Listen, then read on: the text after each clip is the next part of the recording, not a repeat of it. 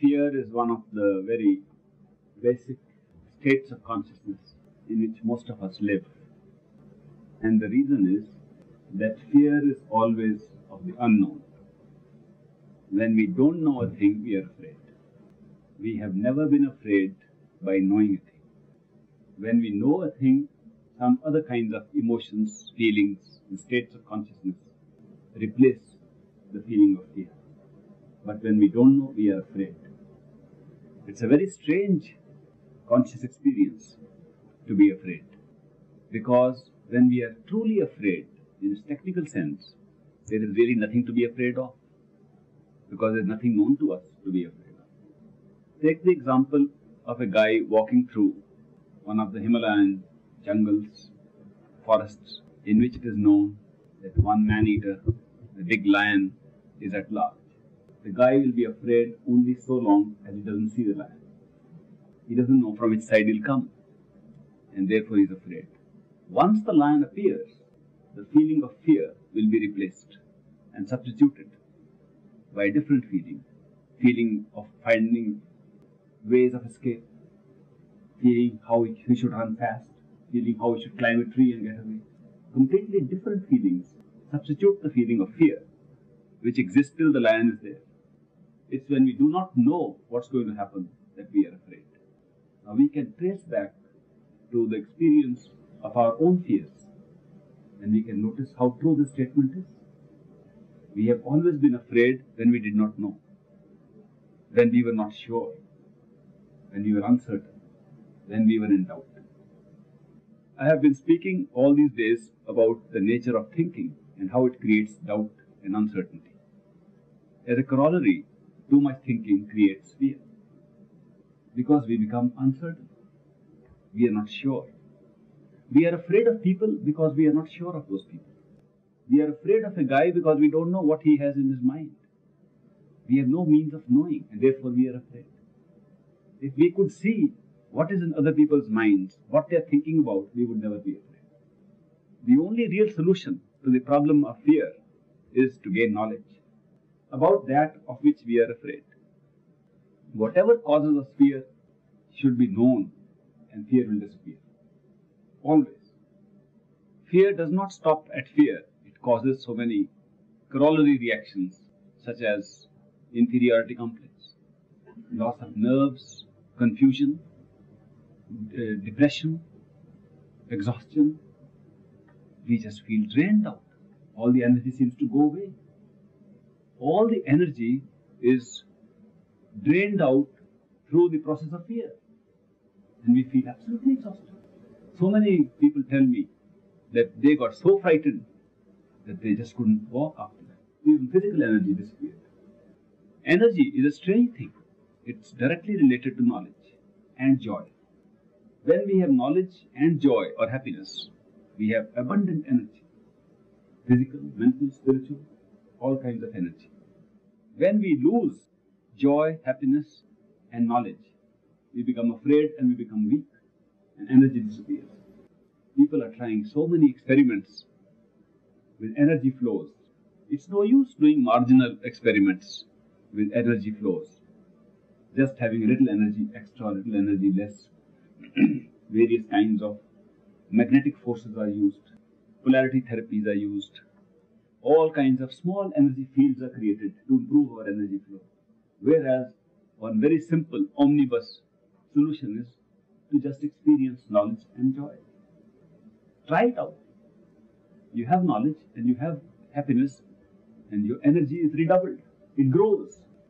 In this country particularly, there is always the fear that our energy is being drained. I have not seen that in many other parts of the world. But here, most people are worried about the drain of energy. They do not realize that energy can flow out and back in at the same time if we are in a state of happiness and knowledge. When we know a thing and are certain about it, and we also enjoy and are happy about it, the energy flow outward is completely negative by equal energy flow inward. We never feel weak. In fact, there is likelihood of our feeling strong. So this concept of An energy flow always going outward or draining you out is not correct. The energy circuits inside us are quite different. If we realize what are the energy centers in us and study them, we find they all move in circles.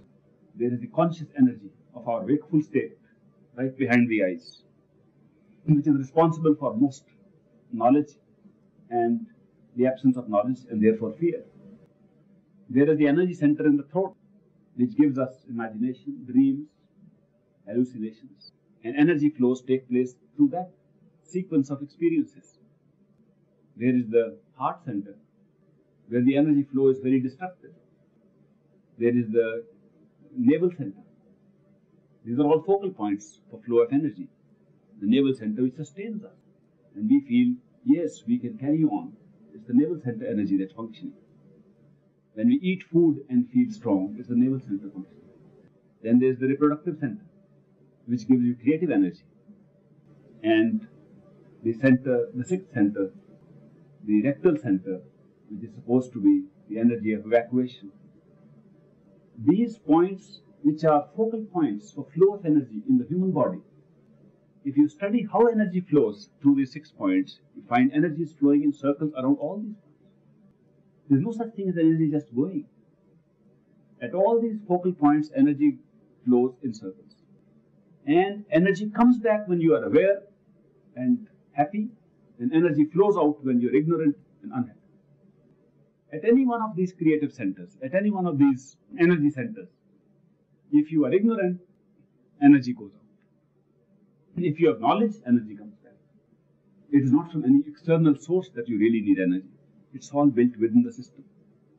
These are closed circuit movement of energy. So much energy lies packed in us all the time, which we do not utilize because of lack of knowledge, because of doubts created by the mind, and therefore because of their flow in the negative direction. And we feel so weak. All these areas of energy make us weak when we are ignorant. Fear then is basically a state of ignorance. When we don't know, we are afraid. The answer to fear is know it. Get knowledge. Knowledge about what? About that which causes fear.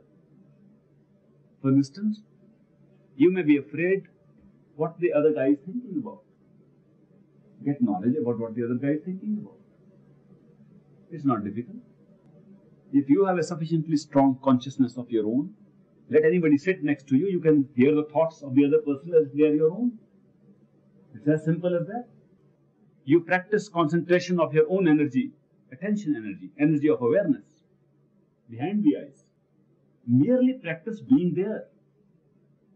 That means instead of letting your energy get scattered all over, you pull it back to its natural wakeful center behind the eyes. By concentrating your energy there, you become so strong and so knowledgeable. And somebody else is sitting with you and talking to you, you know all the thoughts of the other person. Automatically. You can just see and you see everything about the other person. No special technique is necessary.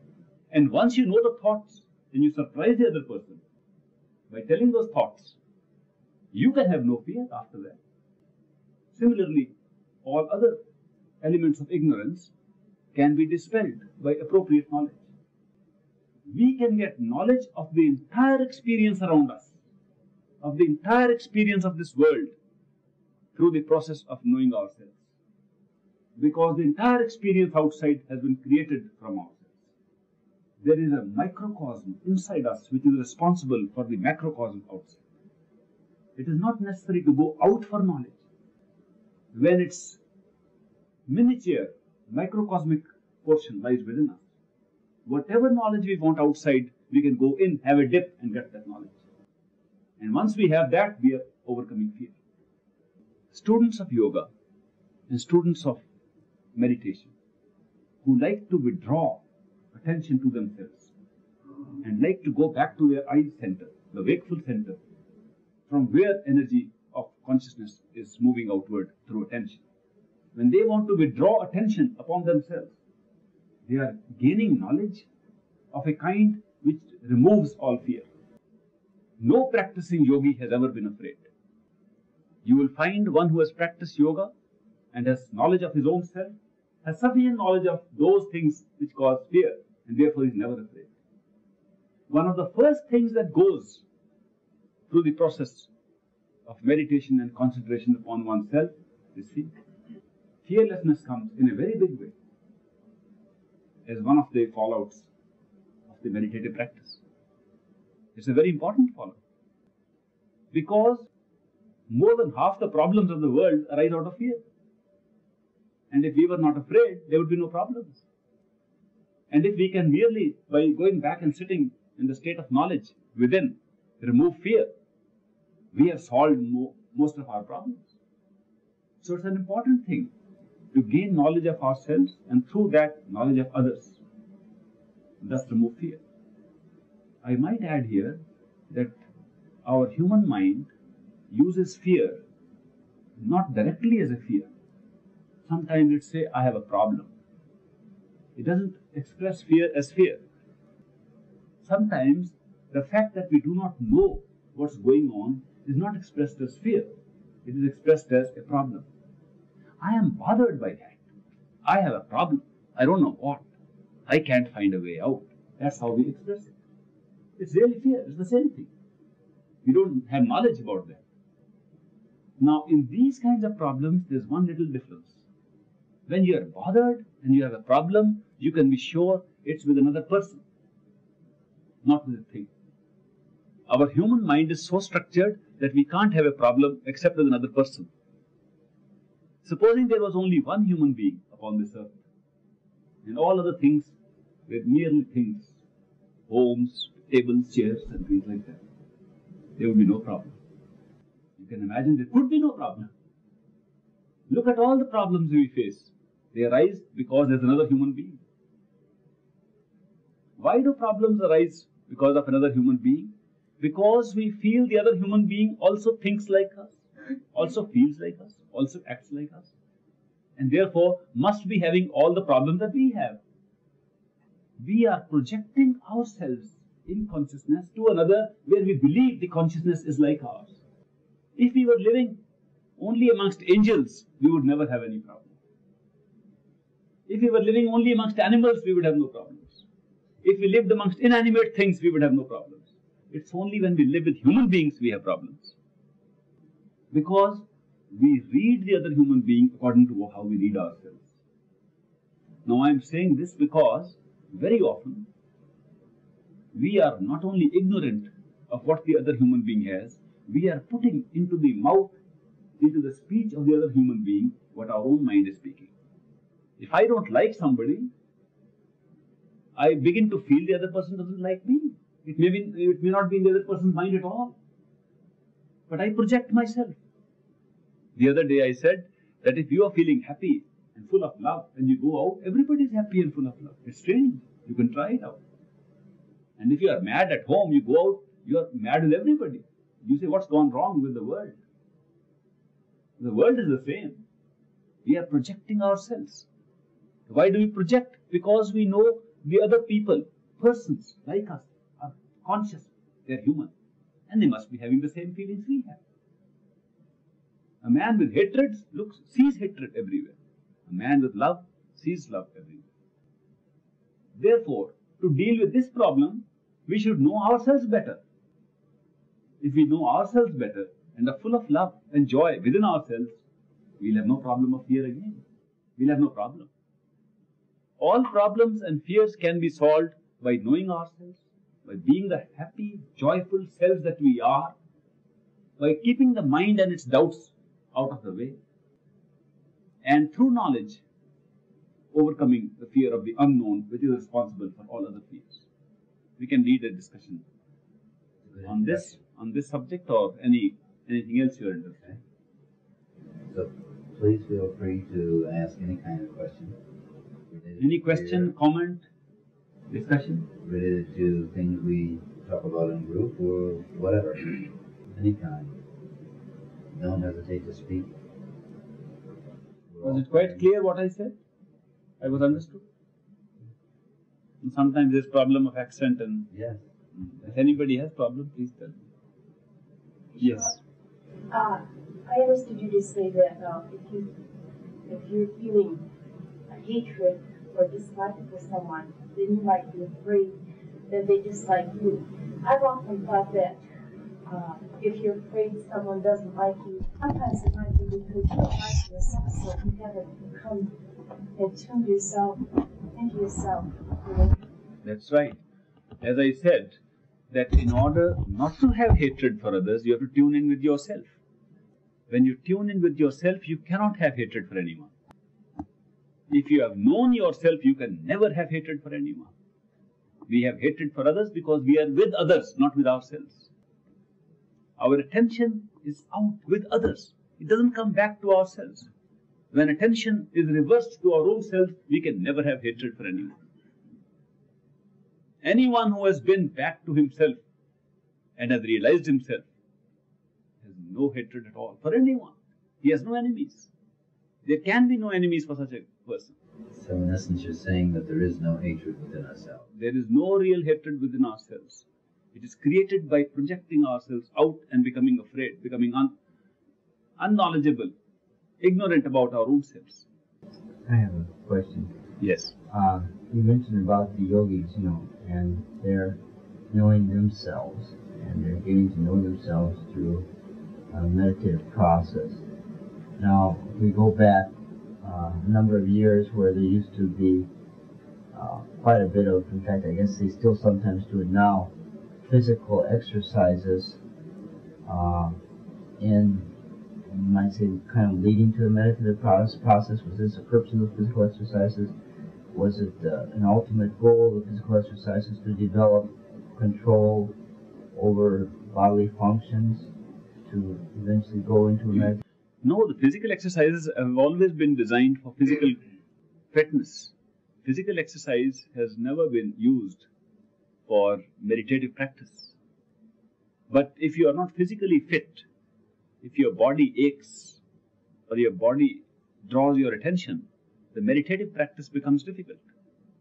Because meditative practice is the art of concentrating your attention upon yourself other than the physical body, upon your conscious self. When your physical body begins to draw your attention, the concentration of attention upon your own conscious self becomes more difficult. Therefore, it's good to have a physical body in a state of fitness before you start meditational practices. It is for this reason that exercises to keep the body fit were introduced. But then, exercise like jogging could not be used, because when you are jogging, you are moving away from the situation, the posture of poise where you can forget about the body. Therefore, these yogis in the Orient, instead of following exercise like jogging and like doing what, who does that, Debbie Drake or whatever the names are on TV, Gymnastics? those 15-minute exercises. Instead of doing that, they through experience devised systems of static postures which would stretch the muscles in such a way that they would exercise every part of the body without having to run out.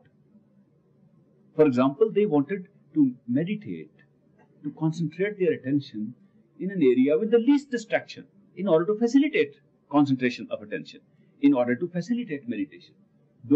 Therefore, they sought out caves inside rocks. They made small huts. They made log cabins and hid themselves. They made them dark, lest the light from outside should distract them. And complete darkness, they would sit inside the cave. No sound from outside, no light from outside, no distraction, no telephone rings, nothing. In those caves, they would sit and they would meditate in very congenial, facilitated atmosphere, because there was no distraction. There was much less distraction. The only distraction was their mind. In that state, they wanted to practice meditation for long hours so that they could progressively withdraw their attention to themselves and not repeatedly interrupt it by having to go out for jogging, for exercises. Therefore, they found out that they could follow certain postures of the physical body, which were called asanas. Asanas means the various postures. They could adopt certain asanas which would exercise the whole body within the cave. All the asanas were devised, and the 84 of them, which were devised by the yogis so that they can exercise every muscle of the body and keep you in a good state without having to leave the cave. This was the purpose of the physical exercises in yoga. After that, they kept on the real yoga, which was mental concentration. Concentration of attention of the mind back upon themselves. And progressively, they withdrew their attention onto themselves. And even when they were very much tied down with the energy forces of the body, which was a very big problem of hunger was there, problem of lust was there, problem of ego was there, many problems connected to the body were there, body awareness was there. In order to overcome these, they went through a process through the 6 centers, energy centers of the body. And they concentrated their attention through each of these centers and raised their consciousness from the bottom right up to where they were, and discovered themselves through this process after overcoming the energy forces and the energy factors in the body. So this exercise business was merely to keep the body fit, in which they were to do meditation. And the exercise themselves cannot do any meditation. They do not lead to any concentration. What has happened today is you read the yoga books, they only teach you exercise. And they miss the real yoga part. So are you saying that the exercises then do not help one to develop concentration and of attention? The exercises do not help one to develop concentration. The exercise helps to keep the body fit. And keeping the body fit helps to develop concentration. To that extent, it does. Why is it that some individuals, particularly those who may excel in certain sports, seem to do better when their attention is concentrated? For the same reason. Their body is fit. The object is the same. Keep your body fit, you will do better in concentration, because distraction on account of a body that is not so fit is reduced. It's the same thing. Like now we say a vegetarian meal should be preferred to a non-vegetarian meal if you are doing meditation. Why? Because a vegetarian meal creates conditions in the body which are less distractive to attention than a non-vegetarian meal. It's the same reason. So they create optimal conditions in which meditation can be successful. After all, you know, if you want to read a book, it needs concentration. Forget about concentration within yourself.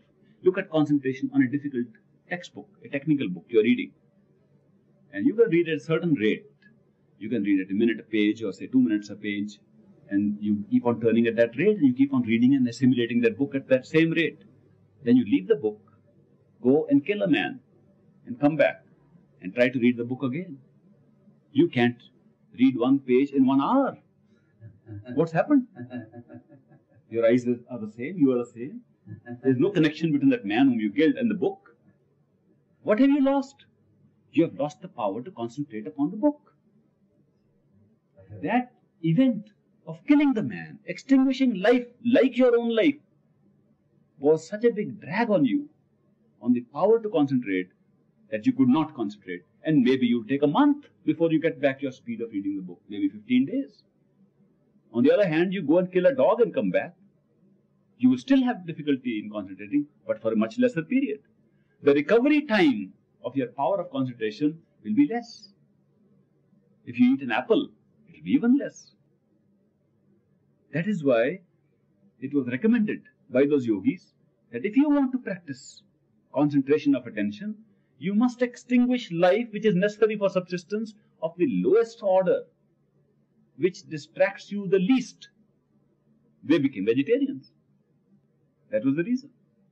All these things came by practice. But here we find people discussing diets, vegetarian or non-vegetarian, who in any case are not concentrating here, so it doesn't matter.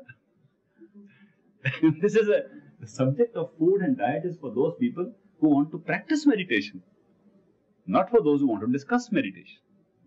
You can discuss very well with meat food or without meat food, but you can't practice very well. But doesn't the diet itself have effect on the body, though? regardless of whether or not one is going into meditation, whether if one is a, say, vegetarian, one is a meat eater, wouldn't it just have a different effects on the body? It does, but that's the minor effect. The major effect is on the power to concentrate, on the attention. That's the main effect. There are many other things. Body effects can be there. You have a heavy meal, it becomes difficult for you to concentrate. Heavy vegetarian meal makes it difficult to concentrate. It's not merely that you can eat as much as you like and still say that the body will not distract you. The body draws your attention, then it becomes difficult to concentrate. We get so many hang-ups in the body which make it difficult to concentrate. Each one of them have to be removed, minimized.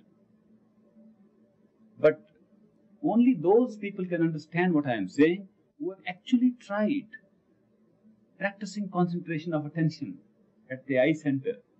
And they know what comes in the way. They know the difficulties, then they appreciate what I am saying. But if we don't do that and merely discuss intellectually the possibilities of meditation, the possibilities of God realization, it means nothing. Some of this group is in marriage counseling. Do any of you have questions related to in counseling? I have a question about, I'm not in the group, but That's all right. Anybody? you Anybody? triggered something in my mind. Good. I had been attending a Bible discussion at the university the last couple of weeks, and attending classes there. Dr. Arya seemed to speak about marriage as being sort of something that would be distracting, that would not really be conducive to meditation or self-realization, or whatever you want to call it. But then recently it seems like maybe he's talked more about marriage as not as being all right. And I've heard some people say that marriage can help you. Like, I'm aware of the order of swamis, those who really are intent on knowing themselves have chosen to renounce. And I would like to know if you have any feelings on primarily, relations in the world, how they detract from or add to. Well, being married myself, I don't know if I'm qualified to answer that question. And especially so when my answer is being taped by Jimmy Jackson. But I should say this. It is a very, very difficult question to which there is no one answer. For this reason, that the ultimate object of meditation, of yoga, is to realize yourself. Realize yourself at your highest level. It's a tough question because the concept of self is tough and not easily understood. If you know what the self is, then there is no problem. I can give you an answer straight away. When we begin to talk of the self, we think this body is the self. When we say, no, the body is not the self, we have to find our conscious self inside the body, and we move on to that imaginative self, which can look, see, hear without using these arms and hands. Imaginative self. You say, that's the astral body. The body that still has sensory perceptions without this physical system. You say, that's the self. And when we discover through further meditation that the sensory perceptions are not necessary to the self of consciousness, that senses are merely an adjunct, an aid to consciousness like the physical body is, we are able to leave the senses altogether and still have direct perception through our minds. And we say, that's the self. That's our mental self, sometimes called the causal self. And yet, with deeper meditation, under an expert adept or a master, we discover that even the mind is not ourself. It's merely a cover, an aid, a garment around the self. When we leave our mind and we find we are still conscious as a self, we say, our soul is the self. The soul that has intuition, love and all that I was talking about the other day, that is the self, not the mind. And we feel very happy. Now we have reached the self beyond all these selves. And we say, that's my soul, is me. and that's his soul, and that's your soul. And we discover that is also not the self.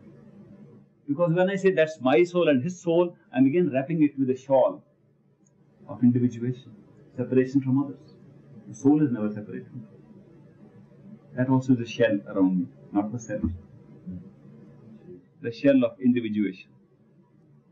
When I leave the shell of individuation and become total consciousness, then I can say, that's the self. At each stage, starting from the physical body till my total consciousness, each stage of successive experiencers, the ones who are picking up experience, are called the self. Now, if we recognize that all these are self, that being the real self, the others being self as covered by these covers, where does man-woman relationship come? That will answer the question about marriage. Now you find that in the total consciousness there is no man-woman relationship. And if you are seeking a knowledge of your total self, there is no question of seeking knowledge through man-woman relationship. At the soul level, there is very minor and a different kind of man-woman relationship. At mental level, sensory levels, and physical levels, there is a big difference. Man-woman relationship. At different stages of our growth, the man-woman relationship becomes important or unimportant. Therefore, there is no direct answer to this question. It will depend on where you are aiming to go and where you are at the moment. So, depending upon where you are, this relationship becomes important or unimportant. If the man-woman relationship is physical, biological, physiological, through sex, it is through the body, basically. For this basic relationship, it can be a hindrance to realization even of your astral self. It can be a hindrance if you have a woman. It can be a hindrance if you don't have a woman. And it can be different at different times. Different way of expressing that. It can be different at different times. Therefore, you will have to have a specific answer for a specific person at a specific point of time in his meditation practice. There can be no single answer. But I have explained the background against which the answers will vary. Does it make sense? Sure, yeah. It makes sense. Do you want to go around the room and say which is which? Well, I suppose trial and error will really answer the question for us. It has to be an individual answer for an individual person. And each person, that is why we say that individual guidance is a must in spiritual growth. There is no such question that there is a book. There is no possibility of there being a book which we can all read and go through. Just not possible. It is not even possible to follow an institution or an organization and its established teachings and say we can go through. It's not possible. At every step there are distinguishing features in our own progress. There is only one of them. Marriage or man-woman relationship is only one of them. There are several others. For example, the question of the nature of our ego. What is the state of ego at any given time? Is so unique and individual, there can be no single answer. How do we deal with the problem of ego? Well, somebody says, make effort. Well, if you make effort, you are increasing your ego. How are you solving it? And they say, surrender. Just give up. Okay, if you just give up, maybe a guy is not yet ready to give up. He has nothing to give up. Therefore, these are statements which are being made in books, in institutions, in lectures. They mean nothing in actual spiritual growth. For spiritual practice and for growth in meditation, you need individual guidance from an adept, from a master who has gone through this personally. And he knows you. He goes inside you and he can tell you exactly what you need at any given time. Without that, you cannot make spiritual progress. Where do we find the spiritual guidance?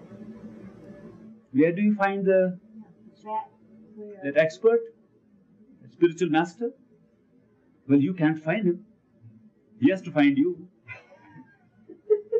Because if you could know who is the spiritual master, you wouldn't need one. He can find you. Therefore, the answer to your question is just be ready. If you are ready, He will come and find you.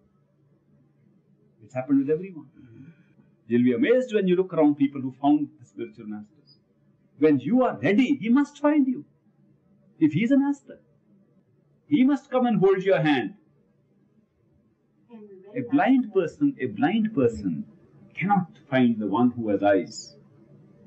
Though, because he is blind, he thinks he can find. He gropes around. He says, I am going to find you, I am going to find you, and goes around. And the man who is looking with his eyes, he laughs. Ultimately, when he is groping around, he puts his hand in front. And this man says, I have found you. The blind man says. Not only says, I have found you, believes that he has found the man with eyes. It was impossible for the blind man to find the man with eyes if the man with eyes had not put his hand forward. At the right time, when he felt he's had enough of it, groping around. What is the state of readiness? That's your next question. How do I would normally assume that it is because, you go through these steps of meditation. And there is your readiness. Well, that is part of the assumption. It is not a bad assumption to make. You are ready when there is a keen desire to know yourself. Even if the meditative process is not known to you. When in your heart, in your mind, you seek. Your readiness is measured in terms of the intensity of your seeking. You cannot be a disciple unless you are a seeker. And you are ready when you are seeking. And you are seeking when you are full of seeking. You say, I want to know. I want to know. Where can I find? If this question comes up strongly, the right guy will come around and give you the answer to this question. If you say, where can I find? He'll come and tell you. And you'll find.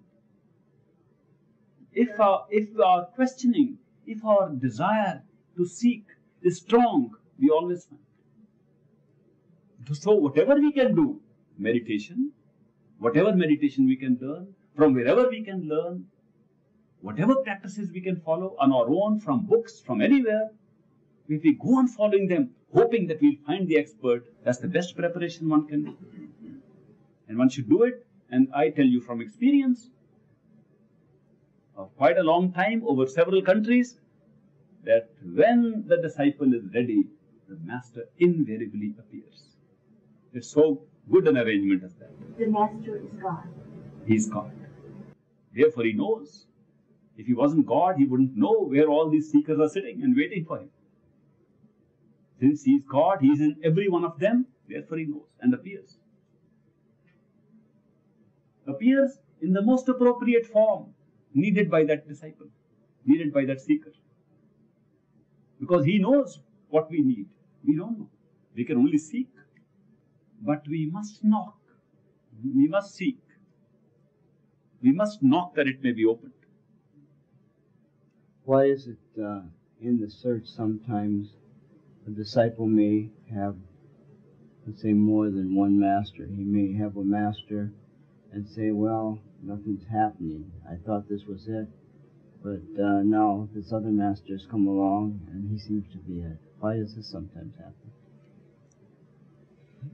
These spiritual masters are clever guys, I must tell you. And I'll tell you this, that they prepare you up to a certain level of education about yourself. When we go to school, we go to elementary school, we have small teachers. Later on, we become university students. And we know more than those teachers knew when we are in the university. Those high school educated, trained teachers who taught us in elementary school were not so educated as when we get university degrees and become doctors. Yet they were our teachers. At that time, when we were in elementary school, they were good teachers. We could not have sat down and said, I will only study from a university professor or doctor, because I have to find the best teacher. The best teacher is needed at the occasion when you have reached that level to need a best teacher. When we are in elementary school, an elementary school teacher is good enough. So, in course of education of ourselves, about ourselves, we find teachers at different levels. And as we grow in education, we have to move on to teachers who can teach us still higher. There's a very interesting story about our great master. Would you like to hear that? The story about, I have told it earlier. There was an engineer, a roads engineer in Burma, who was very, very keen to find a master. And he said he'll give up anything to find a master. He was a very miserly person. You understand miserly? Yeah. Stingy. One doesn't want to spend. Every time he took out a rupee to spend, he would hold it in his hand and say, shall I or shall I not? For everything. And it was very difficult for him to spend even a single rupee. As a result, he piled up a bank balance of about 30,000 rupees. And he said, although I'm not willing to give 1 rupee for anything, if I find a master, I'll give my anything that he demands, any price. He was willing to pay a price. So in course of time, he heard that there was a master in the city of Madras in India. And he journeyed to the city of Madras because he heard that that teacher knew exactly all that this guy wanted to know. So having gone to Madras, he met the teacher, who was a very tough guy. He said, you have come for knowledge? He said, yes, sir. Are you willing to pay the price? He said, yes, sir. He said, what is the price, master? He said, price is how much money do you have? He said, I've got 30,000 in my bank. He said, okay, give all that to me. I'm going to make a temple here, and I'll use it in my temple. Imagine the keen seeking of this man, who wouldn't spend a single rupee, immediately drew out a check and gave him 30,000 rupees. And said, master, that's yours. I'm willing to pay the price. He said, oh, that's good. Now the money part is over. Now you have to do some body part. The physical price you have to pay. He said, what is that? He said, now look, my method of meditation involves tying up your attention with the breathing, with pranayama. And since you breathe through 2 nostrils, you divide your attention. You have to breathe through 1 nostril. And for that purpose, you have to alternately close 1 nostril, then the other one. And since by using the hand, the attention goes into the hand, you are not allowed to use the hand. And how do you do this strange sadhana? He said you do it by twisting your tongue back upon itself and from inside operating the 2 nasal channels and blocking one and blocking the other. In this way, if this guy was not smart enough, he could have asked, if the hand gets the attention, why not the tongue? But he didn't. And he said, look, this tongue doesn't go round because it's tied down by the tendons. So these have to be chopped off. And since it's a question of price, I can't do it just a simple painless surgery. I'll sandpaper them for you. So you feel you have paid a price. It was a terrible torture. But look at the keen desire of this man that he went through this torture. 7 days, and he said, I won't do it all at once. Do it slowly so you know you paid the price. For self-realization. This man paid the price. He suffered this torture for 7 days. Then he had to get treatment to avoid infections and all that. But his tongue got loosened.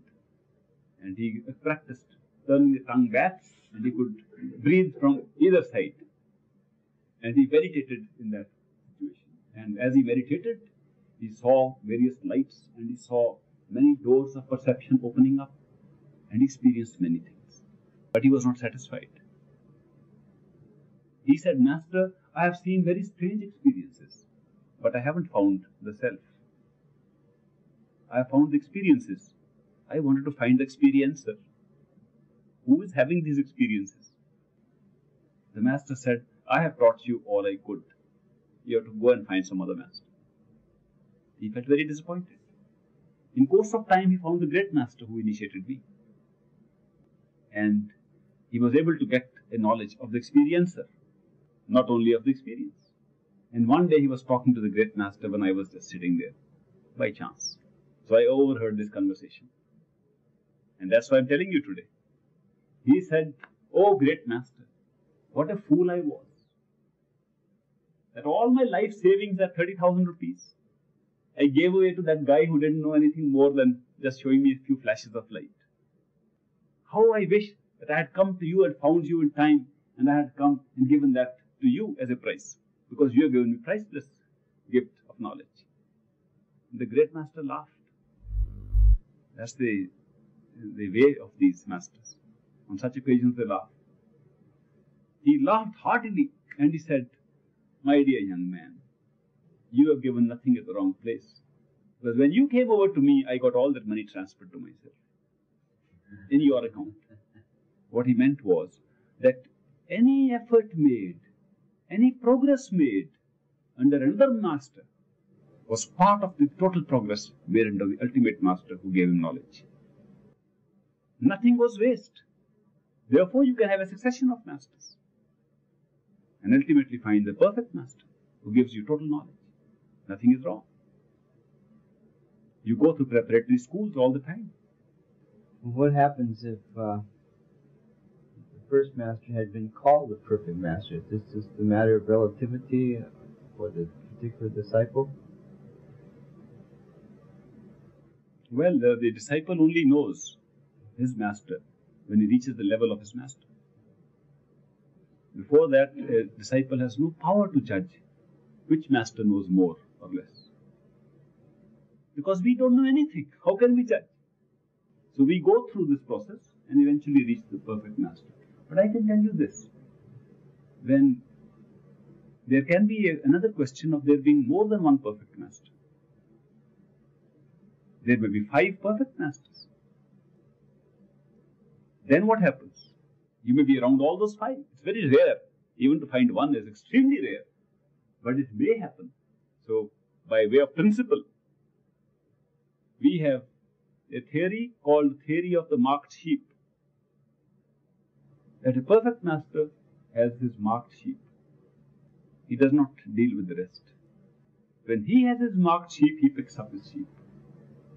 Even in a big crowd, he picks them up. They are drawn to him. How are they drawn? At the right time, when we are in the presence of such a master, we are sure he is the master. Without his speaking. We are not impressed by his discourse, but by his lectures. But not by his lectures, but by his presence. You can have several perfect masters. The one for whom you are marked will pick you up by drawing you to himself through his presence, not necessarily through his words. They are a clever lot. They know their business.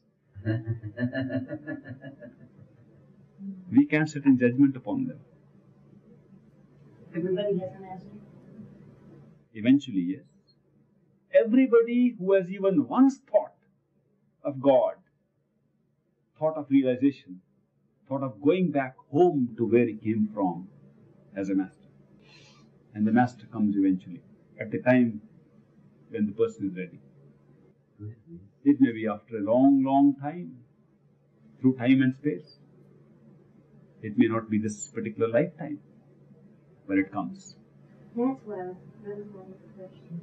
I am just beginning to believe, I'm considering the fact that there may be another life after this life.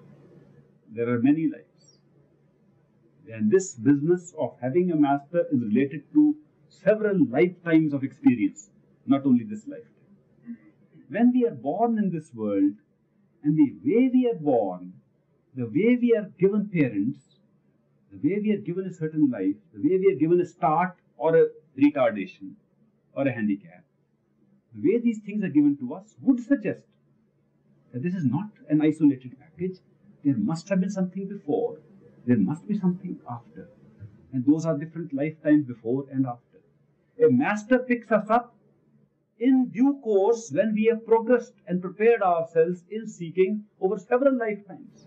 But we have no proof of anything. But we have nothing to go on. There is lot of proof if we are willing to seek it.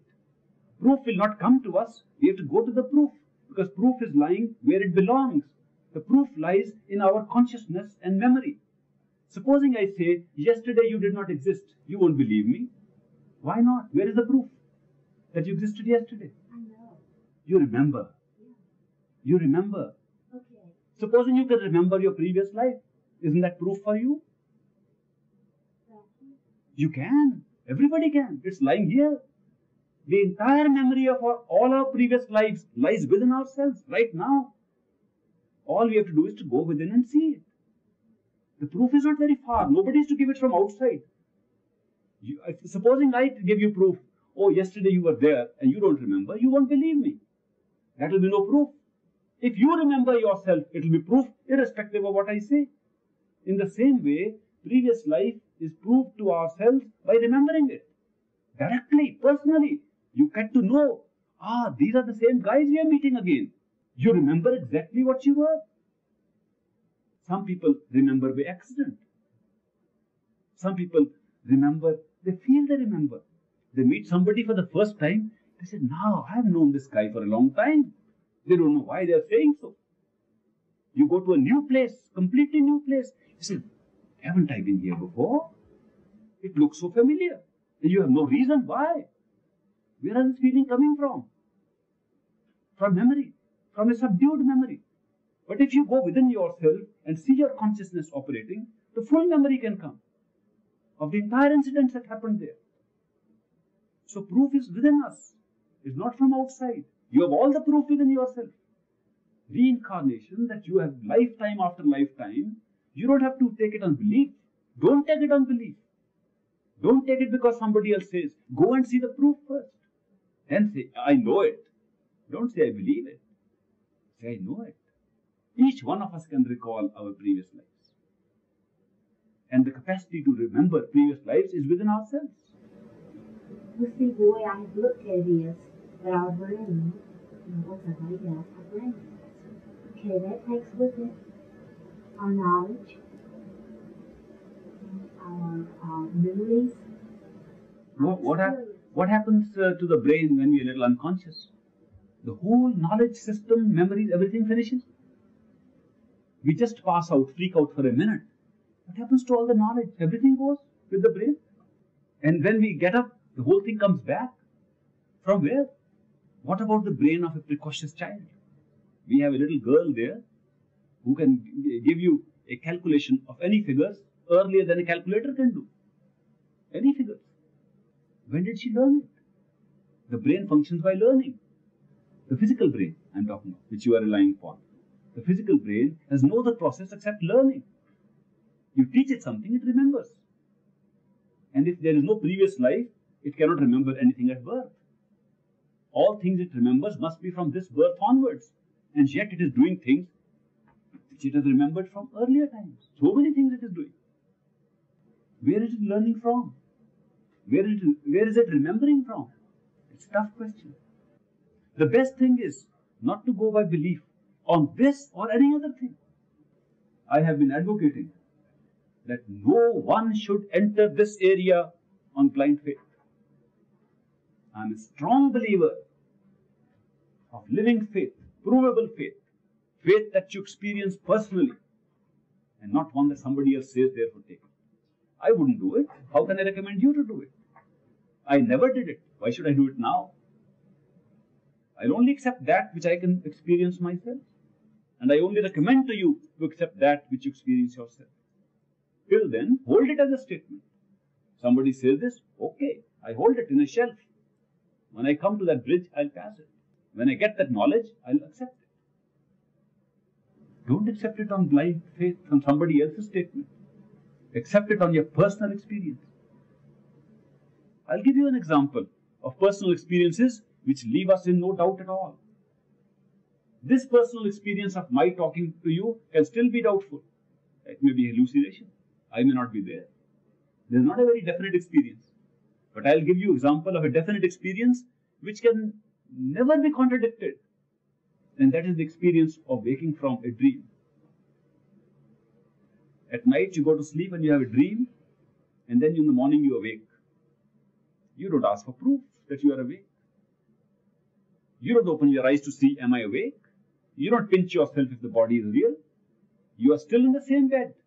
You are still your eyes closed. You are still in the same position. And yet you know you are awake. Not only know, you are sure. If the whole world were to come up at that time and say, you are still dreaming, you still know you are awake. They can't convince you otherwise. What kind of proof have you got that you are awake? It's that kind of proof that is needed for spiritual awareness. Nothing less than that. That is the proof of direct realization, direct wakeful state, direct raising of level of consciousness. That's what you have experienced. When you wake up from a dream into wakeful state, you have shifted your level of consciousness to a higher level of wakefulness. And that carries with it its own proof. The whole world can be on one side and cannot shift your conviction about that proof. When you get to know about your previous memories at the astral level of consciousness, you get that kind of proof. Direct personal recollection of what you have been and what all the other guys have been who are around you. Nobody can give you proof or disprove at that time. You know it personally, directly. And I recommend, wait for that kind of proof. Don't accept anything on blind faith. Okay. Well, that was a nice discussion. Thank you. Enjoyed meeting everybody.